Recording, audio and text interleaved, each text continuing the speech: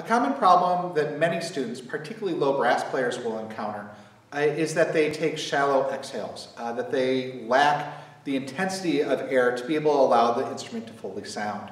Oftentimes we don't recognize this when they're doing breathing exercises, but it becomes really apparent once they play their instrument. You end up with sounds like this.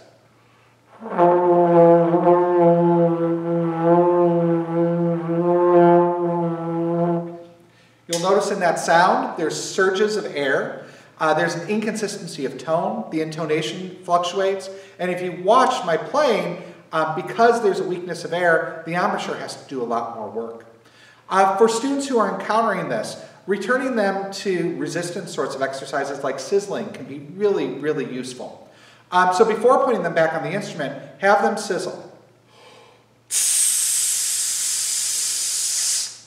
What you'll often hear for the student who has a weak exhale is that sizzle lacks intensity and lacks consistency.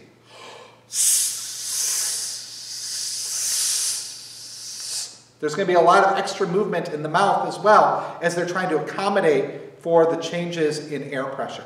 So have them repeat that sizzle, and then return to the instrument.